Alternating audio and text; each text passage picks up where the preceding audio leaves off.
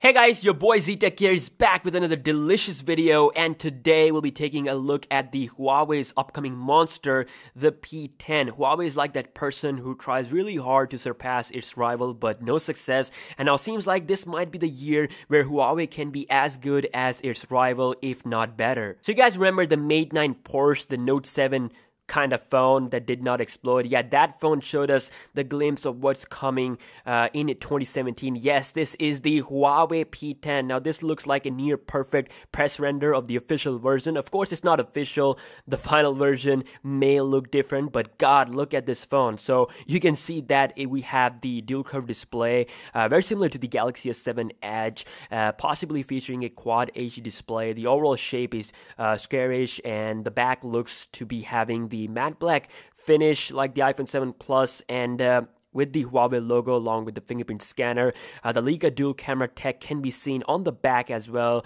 Now, to be honest, Huawei impresses in pretty much every department like build quality, software, battery, but the camera always get beaten by other phones manufacturers such as the Galaxy S7 or the Pixel phones this year.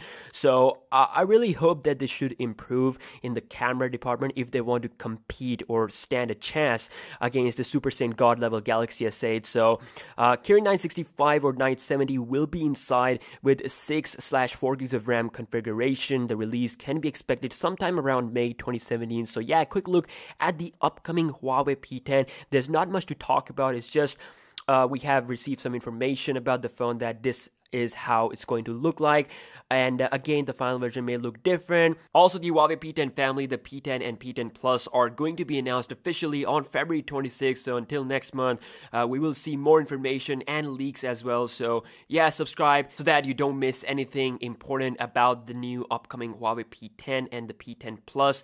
And I'll see you guys in my next one. Peace out.